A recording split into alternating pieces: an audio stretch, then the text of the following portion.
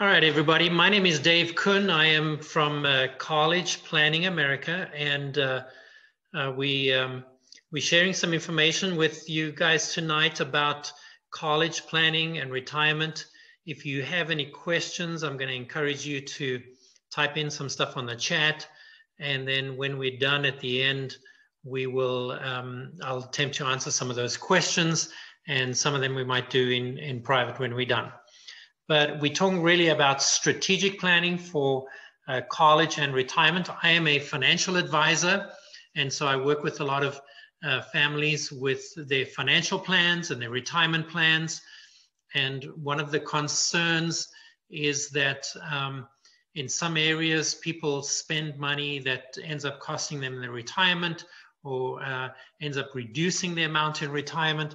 And so we try and make those areas as efficient as possible, college being one of them, because as you probably know, besides our homes, college is one of the largest areas that we would spend money on. So, so as we go through this, I'm going to just establish a couple of things. As parents, we would all love for our students to be going to the very best and elite colleges. And I want to say right from the beginning that I want this for your kids just as much as you do. So if there is an abundance of money in your household, then no big deal. But if there isn't, we want to make sure that we can protect the parents' future and give our kids the best future that we can. So that's going to be the goal here. Moving on. So there are 4 major responsibilities and challenges for parents. And I'm going to go through a couple of these as we talk. The first one is maintaining our current lifestyle. So as parents, we try and maintain a lifestyle for our kids that, as we go through life, we try and give them the best lifestyle that we can, but we also want to stay on track for retirement. And as we do that, we want to make sure that we've also got some funding for our kids for college, and then also securing our family's future in case of unexpected circumstances. So those are really the 4 main financial responsibilities that we have as parents. Just because your student will be leaving the nest doesn't mean to say that they have to take your nest egg with them. And that's what we want to try and prevent with this. So here's some stats. As we, the fastest age group for college debt are 50 and older. And then as we look at 60 and older is the fastest age group for student loan debt. And so as we look at this, we say, oh my gosh, what is happening here? A lot of the parents are signing up for a lot of debt for their students. And so as we look at the fastest age group being 50 and above, and then 60, in fact, of the fastest age group in 60 and older, we say, wow, at this age, people should be preparing for retirement, not taking on new debt. So here are the 5 essential questions that every parent should answer on college. And the first one is, who is paying for college? Is the parent paying for everything? Are we paying for everything? Or do we want our kids to have some skin in the game? Second question is, what do I think college will cost? So let me just back up on the first question here.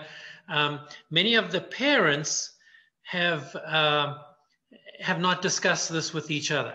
And so I would encourage mom and dad to ask this question of each other and saying, okay, well, who is actually going to be paying for college? Let's get some agreement on that. And then what do we think college will cost? Do we have a number in mind as to what we think college will cost? And then what impact does that number have on our ability to retire and live without being a burden on our kids? Have we actually done some math and worked that out? And then have we communicated that to our students? So part of this is to set expectations with our students. So there's really two sides to this story. We got, on the one side, we've got parents and students, and on the other side, we talk about just the parents. And on the student side, we encourage students to do strength assessments to figure out what their natural giftedness is, what their career should be, what majors they're going to need for that career, and then making a list of the schools that they want to go to, want to apply to. What are some of the scholarships available for that? And then what is the 4-year graduation rate for that? And a lot of this is done with the help of your counselors at school or with an outside coach that many parents get. Then on the parent side, we want to talk a little bit about what are some of the financial moves that I can make that could give me maximum financial aid for my personal situation. Is there a possibility of lowering my EFC? What are some of the strategic planning that we can do for this? And then when I talk about plugging the holes, it's like we wanting to fill this bucket for retirement. And so what are some of the holes that we can fill? If there's some holes in the bucket that are making it inefficient, can we change that? And so always my question is, who's helping the parents? Is there anybody helping the parents on this side? And that's really what the purpose is. So when we talk about a fit for college, we talk about mapping it out. We use the acronym MAP. And the first one is to match the student's strengths and career choice to the school that they're wanting to go to. Secondly, they need to be accepted at that school. And thirdly, somebody's got to be able to pay for it. And if all three of those are not met, then it's really not a good fit for your student at that school. Also, having a plan means that we do not want to leave things to chance. We want to make sure that we actually have a plan. And it's the same thing when we buy a house or any major purchase, then we really ask ourselves, what's the goal of this purchase? What are our other options? How much will this cost? And what's the total cost after financing? How does that compare to the budget that we have? And what can we afford? And then how do we actually finance this major purchase? Are we making wise decisions? These are all things that we ask ourselves. And so the question I ask is, why is it different for college? Why don't we go through the same process when it comes to college? Just because it's our kids. And so why do families allow many of the students to make these decisions that will actually affect the financial future of the rest of the family? If this was a vehicle that we're purchasing, would we tell our kids, go choose a vehicle regardless of price? And if we wouldn't do that, then why would we do that for college? And so we really need to put some more planning into this and not just leave these decisions up to our kids.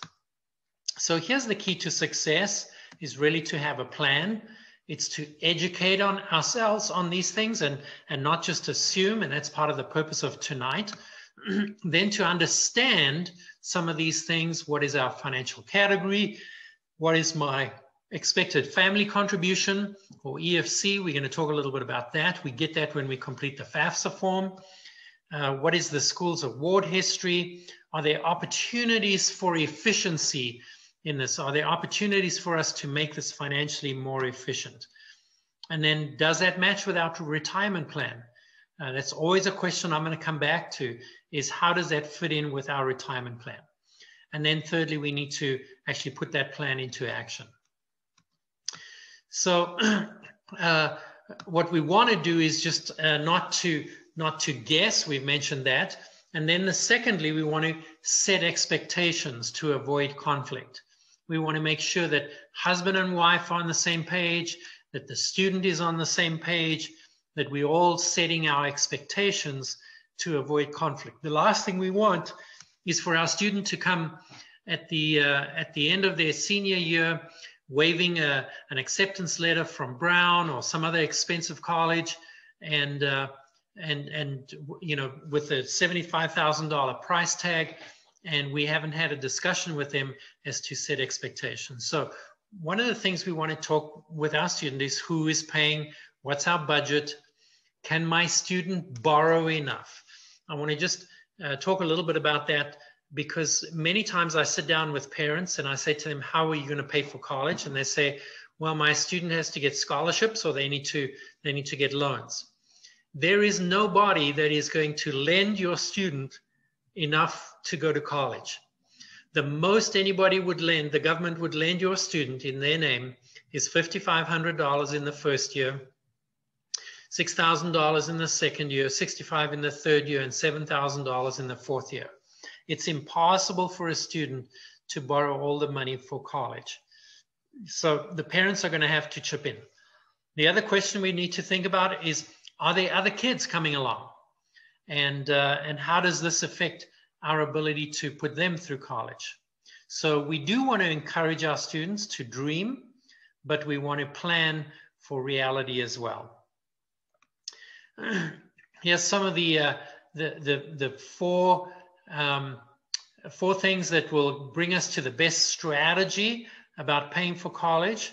The first one is college selection, and what are our majors and our career choices, and can we be accepted, and what's the price of that? The second one is there a possibility of financial aid? So there's different types of financial aid. We have need-based financial aid, merit-based financial aid, tuition discounts, special skills, and negotiated financial aid. We want to make sure we've taken a look at all of those. Then we also want to look at our personal resources. What is our income? What assets do we have? Is there any possibility of gifts from grandparents or other family members, and then loans, and where are we going to get those loans? And then some of the planning side, can we maybe get some tax credits? Is there a possibility of income or asset shifting? And then how are we investing our money that we have planned for college, and where is that going to come from? So let's talk a little bit about our expected family contribution. This is often the first place that people go to when they think about financial aid.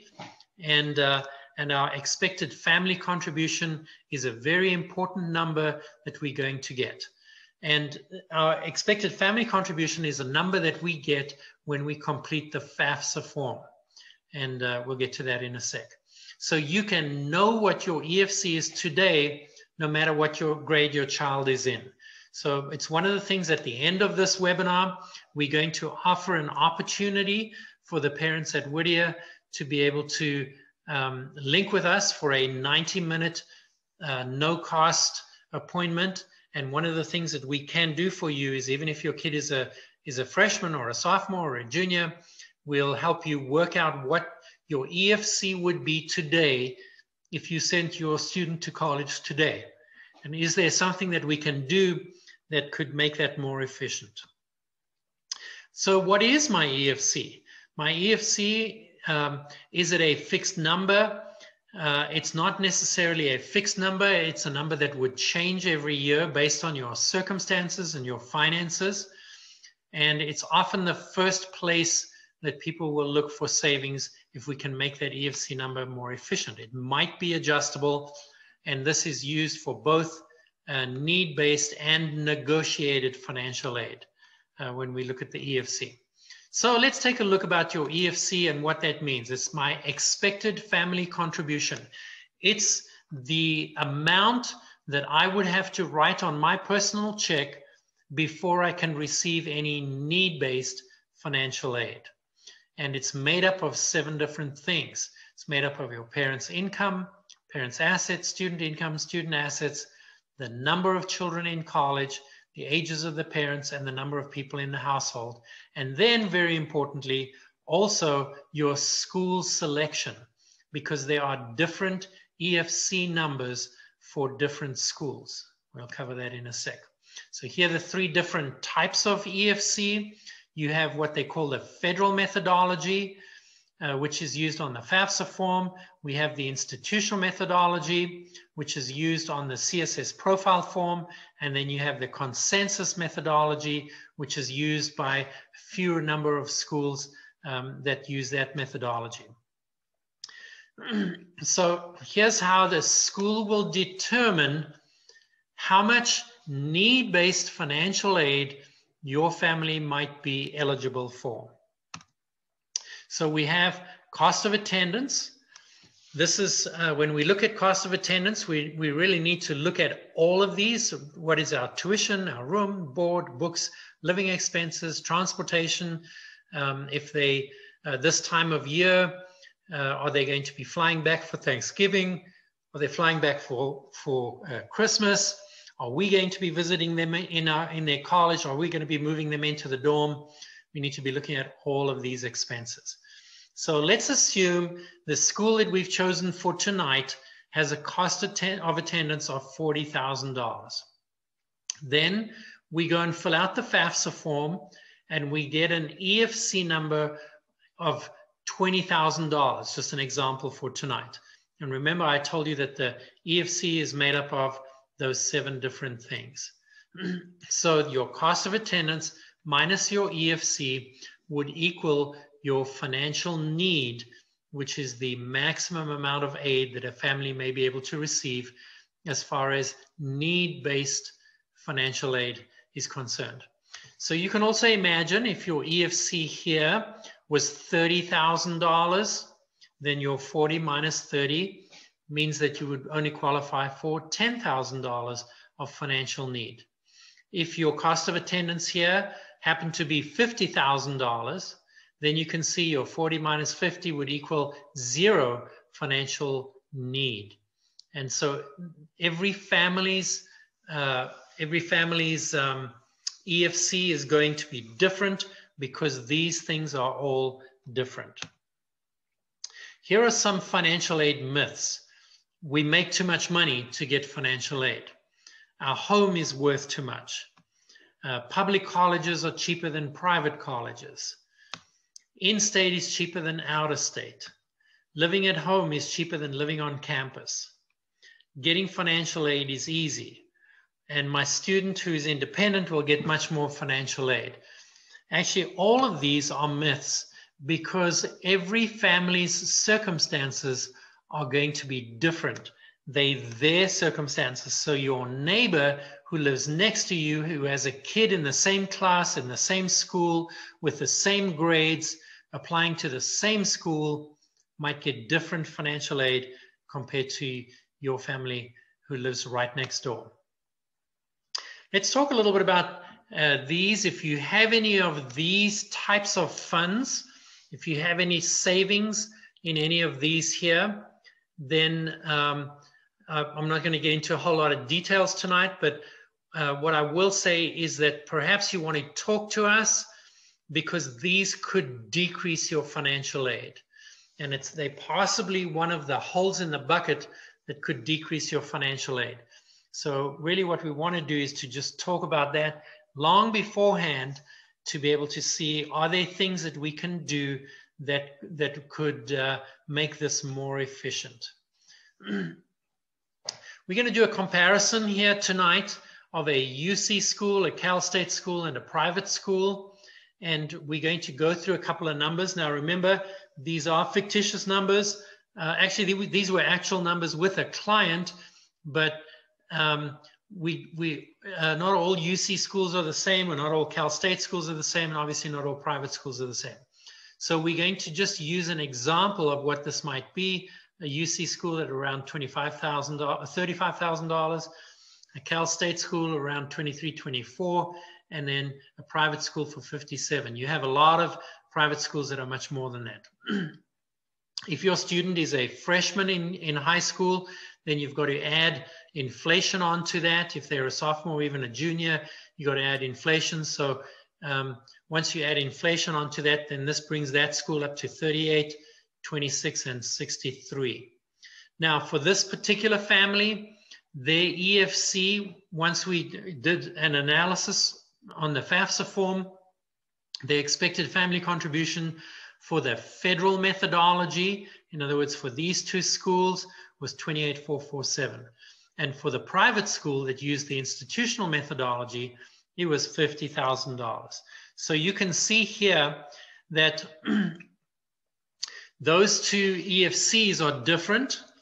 And if you take your cost of attendance minus your EFC, will give you your need eligibility.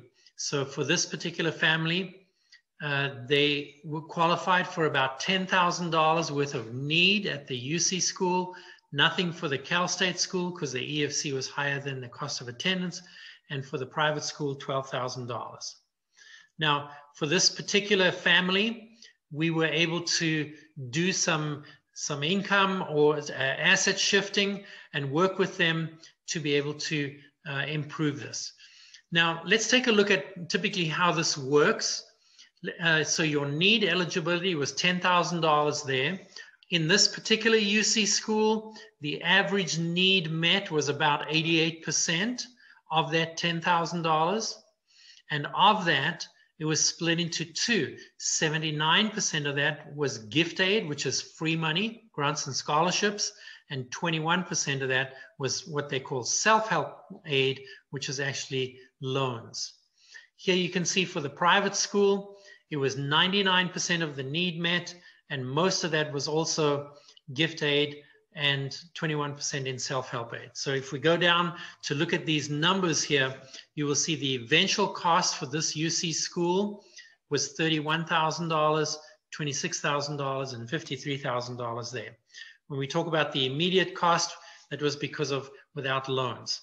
And then we find out that the graduation rate for this school was 33% in 4 years, 12% from this particular Cal State, and for this particular private school was 90%. Now, not all Cal States are the same, not all UC schools are the same. I specifically used the very lowest one, the very worst one here, just to show people what is possible and that they should actually make sure that they're looking at different things. All right, so this was a family that we actually worked with. We were able to shift some things around, and we were able to lower their EFC and bring it down by $10,000. So this you can see here for the Cal State school and for the UC schools, it came down by $10,000. And then for the private school came down by $23,000, which meant that the eventual cost of this UC school was $24,000. And so that was the actual savings because we were able to make some changes there. And then for the private school, it came down to $34,000. So you can actually see here that the UC school and the Cal State school ended up being very similar. And the private school came down from $63,000 to $34,000. And then you look at the graduation rate and you say, all right, for that price, this school graduated 33%, this school 12%, that school 90%. And it would help us make some wise choices. All this is information, which is really going to help us make some wise choices. And then I want to stress again that each family will be different based on your expected family contribution. Here's a report that we encourage parents to, parents who come and get some information from us. We can give them reports like this, which goes through all the different schools and give them all the different numbers of what this might look like. This school here, the estimated cost was $74,000. What I wanted to do is give you an example of what would happen if you had a low EFC. If you had a low EFC on that $74,000 school actually ends up costing you $22,000. For the this one actually was for UCLA. I mean, sorry, for USC. And then this one here was for UCI, and UCI would end up costing about $12,000 there. Here you can actually see the graduation rate for those two schools. UCI actually has very good numbers. Not all the UCs are the same, but UCI has very good numbers on graduation. 70% of their students will graduate in 4 years. And you can see USC, 77% of their students graduate in 4 years. Let's take a look at the current rates. If you are thinking about taking out loans for college, we have on this side here the student loans. We have subsidized and direct unsubsidized loans for undergrad at the moment of 4.53%. These are deductible the interest is deductible to the students. And also same thing for grad school, but the interest rate is going to be higher. These loans here, the subsidized loans and the unsubsidized loans for the student, these are not payable until the student is finished college, finished full-time college. The difference between subsidized and unsubsidized is that the subsidized loans, there is no interest while the kid is at school, and the unsubsidized loans, even though there are no payments while the kid is at school, the interest will actually start running. And for parents, if now remember, these loans here, I said that the maximum they will give your student is $5,500 and then up to $7,000 in their fourth year. And the parents that get these direct plus loans, these are for parents or graduate professional students. The interest rate at the moment is around about 7.08%, which is actually quite high. And these are not deductible to the parents. And these are all fixed rates and will not change for the life of the loan unless you can actually refi some of these again later on. And then also, this is very important here, is that there are actually fees to take out those loans, and take a look at what the fee is for the plus loans. So we want to make sure that parents are getting loans from the right places at the best possible rates to make sure that they making this as efficient as possible.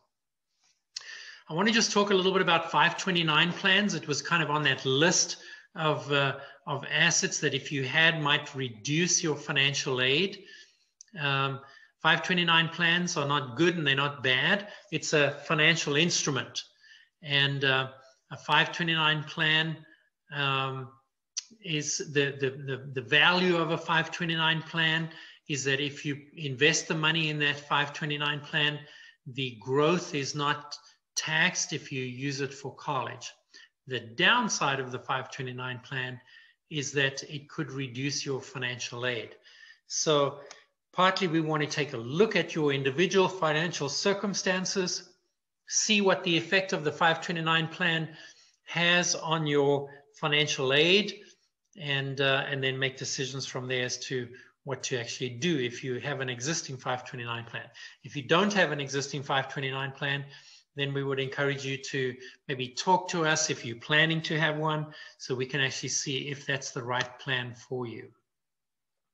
So here we're going to talk a little bit about the cost of from college funding, where we get the money from, and all our finances are connected. And just because we compartmentalize them doesn't actually separate the consequences. Sometimes we have a savings account, we have a checking account, we have a brokerage account, we have an IRA, we have a 401k, we have a 529 plan, we have maybe some other savings account, and just because we compartmentalize these doesn't mean to say that it's not our money. It's all our money, and if we spend that, then it affects our retirement.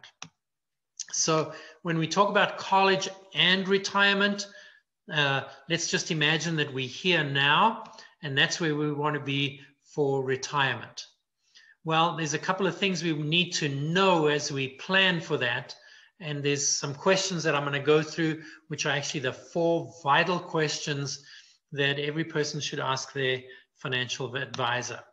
And college is in the middle here. So if we don't know the answers to those questions for retirement, excuse me, then how do we know how much we can spend on college here? If we don't have our retirement plan in place, then how can we actually plan for college? Because we might end up there for retirement, or if we've got 2 kids, we might end up there for retirement. So these 2 plans actually need to go side by side, our college plan and our retirement plan. So here are the answers to those 4 vital financial questions that everyone should have an answer to. What rate of return do you have to earn on your savings or investment dollars to be able to retire at our current standard of living and have our money last through our life expectancy? How much do we need to save on a monthly or an annual basis to be able to retire at our current standard of living and have our money last until life expectancy? if we doing what we're currently doing, how long will I have to work to be able to retire and live in my current lifestyle to life expectancy? And if I don't do anything different than what I'm doing today, how much will I have to reduce my standard of living at retirement in order for my money to last, so that I'm not dependent on my kids in my old age? And those are some of the questions that we help families answer. So as parents, I know that we would most of us would give our lives for our kids if it came down to that. My question as a financial advisor is, should we be doing that? What are we teaching our kids if we give everything that we have to them? Because remember, very often, if we spend all our retirement money on college for our kids, then we're going to make them, we're going to be dependent on them when we're older. And so we want to make sure that that's not going to happen. So if we can afford an expensive college and we are able to retire without running out of money and relying on our kids for help in future, then that's wonderful. Go ahead and spend whatever you want on college. But if that's not the case, I try to get families to consider the reality and hear and see the truth with a plan. Sometimes it's not a popular thing, but it's actually my job to help the parents, because they will be helping their kids in the same way. So let's just go all into this with our eyes open as we plan for college. And let's see, do I have the number in mind and of what the end cost will be after loan interest and inflation? Have I added in all the costs for all my kids to go to college? And then thirdly, where is the money coming from? Where am I going to get the money to pay for college? And if I'm taking on loans, where is the most efficient place to get the money? And can I actually repay the loans? Or am I going to end up in that age group of 60 and above, which is the fastest growing age group with debt, with most of it being college debt? So our focus really is, we're trying to fill the bucket, and the bucket might have some holes in. Let's identify some of those holes so that we can make this whole process more efficient. Here's some 10 important things that parents need to know about college. My student has these expectations, but I'm not sure if I can still afford to send them to that school. What are some of the discussions that I need to have with my student? Should I complete the FAFSA form? And what is the FAFSA form? FAFSA stands for Free Application for Federal Student Aid, and it's a form that we advise everybody to complete. And you can complete that form from October the 1st of your student's senior year is the first time that you can complete the FAFSA form. What we do for parents is we give them an estimate of what that's going to be based on their current circumstances, so that we know what we're getting into when we do that. What is my EFC and how does that affect my cost of college? Which schools on the list that use the federal methodology and which use the institutional methodology? And is it possible that I can afford one and not the other? I want to make sure that we're looking at all of those. Do I know the dollar cost of the colleges my student has on their list? Because the same school might be $25,000 for one family or $50,000 for another family. For your neighbor next door who has a kid in the same school with same grades going to the same school. Let's make sure we know what our family's dollar cost is going to be. What is the effect on my kids and my spouse of funding college and then running out of money in retirement? And by the way, this question here, what I've found is that many students are much more sensitive to this than sometimes the parents even are. Sometimes the parents are just trying to do everything for their kids, and sometimes the kids are the ones that understand and say, no, I don't really need to go to that expensive school. And they're just as concerned about their parents' finances as what we might be. So let's talk a little about what are the number one and the number two most expensive things about college. The number one thing, most expensive thing about college is going to college and not graduating. And the number two most expensive thing about college is switching majors and switching schools. Currently, of the students that are currently in college right now, 70% of those students will spend more than 4 years in college. What are some of the things that we can do to prevent that or to minimize the chances of our kids spending more than 4 years in college? And that's part of what we would talk to families about. Then have I considered the effects of the choices that I make from student one on student number two? If sometimes families send their kid to college and they think, well, we'll just figure it out later on. Then they realize they actually don't have money for student number two and even number three. What is the new tax law and its effect on college financial planning? We can talk a little bit about that one. And then this is very important. Do I have to accept the first offer that a school makes, or can I negotiate for a better deal? The answer to that is it depends on the school, depends on your student, and depends on the preparation that you have done in your planning process. If you haven't done the preparation that will enable you to be able to negotiate, then it gets very tough. And so that needs to be prepared for right in the beginning. We spoke a little bit about the 4 questions every financial advisor should be able to answer before I actually choose a college. Then the last one here is, what is one vital question that a school counselor cannot ask a parent? And the answer to that is, how much money do you have? How much money do you make? Tell me about your finances. The school counselor, the reason I'm actually doing this presentation tonight for Whittier Christian is the fact that it's somebody outside who's a qualified, licensed financial advisor, has the ability to go through some of these things here where your counselor at school is not going to answer these questions for you, and it's unfair to expect them to. So just a reminder again that there's 2 sides to the story.